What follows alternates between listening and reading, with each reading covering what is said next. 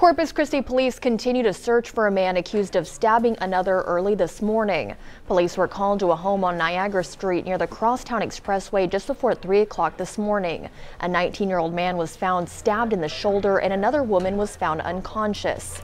Police say it was a family argument that got out of hand, which led to the stabbing. Both the man and the woman were taken to the hospital, but they are expected to be okay. Police are now searching for the man responsible. He faces a charge of aggravated assault.